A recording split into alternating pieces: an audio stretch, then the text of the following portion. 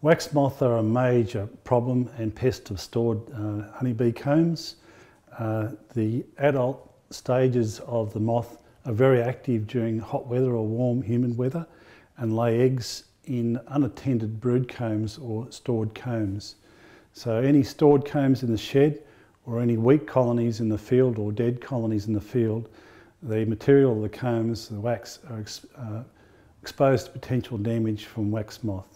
In this case, I've got here, the combs have been absolutely ripped to pieces by the larval stage of a greater wax moth.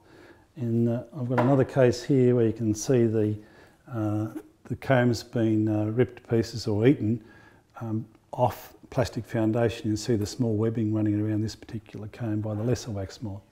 There's two main species, that's the lesser and the greater wax moth. There are several other species of moth that can be found as well.